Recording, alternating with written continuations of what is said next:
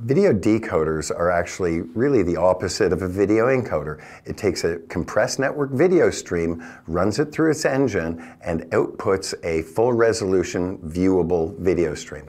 So a video decoder can actually be a soft player on your mobile device or on your laptop.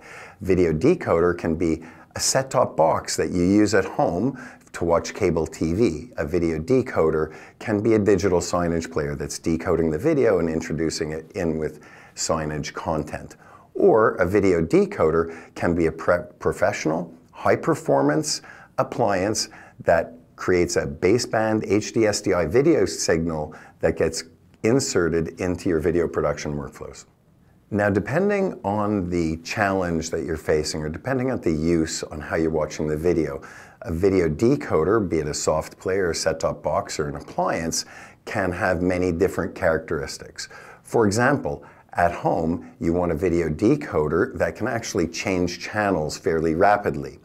On a soft player or on a mobile device, you want a video decoder that can adapt to different bit rates that are available, so as you go in and out of networks with using adaptive bitrate technology, the video decoder can switch seamlessly between video streams.